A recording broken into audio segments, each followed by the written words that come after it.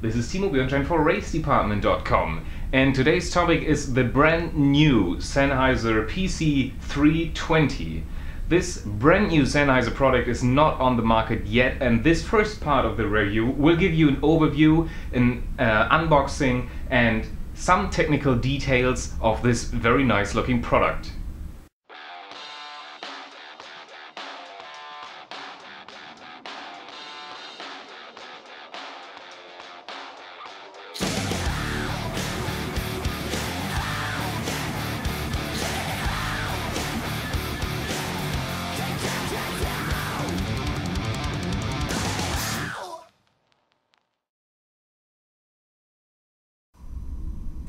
As you can see right from the start, this headset is not meant to be a very high-class product.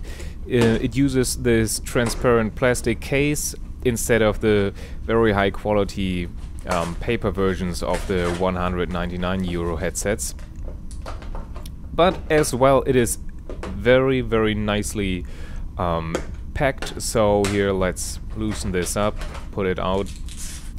Nice looking headset, I gotta say. This is actually a very nice surprise for me. The headset has, like usual, the mute off switch of the microphone. Also the volume controls are working as usual. You can use the ear cushions on every type of head, I would say, because they're movable, and these very nice cushions here are made from a very soft and nice material. And as you can see, the flexibility of this headset is very nice as well. Like usual, the headphone size is adjustable for every type of head, and basically that's about it.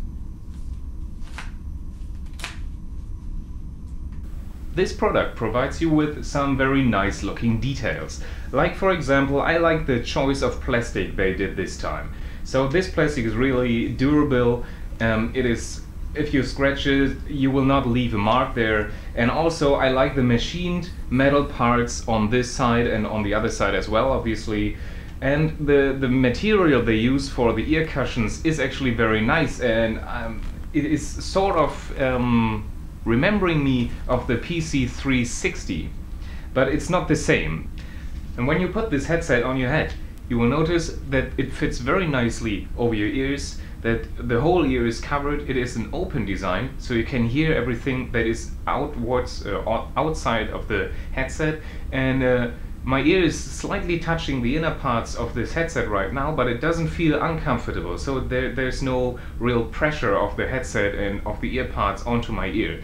But this is something we will find out in a later review, in the second part of this review, when I have the chance to do my 5-hour test. I usually do this at work, so I start listening to music, I start listening to phone calls, I do some conversations using this microphone here, and if this really works out, then I come to this next part of the review, and we will see how good the quality of this headset actually is.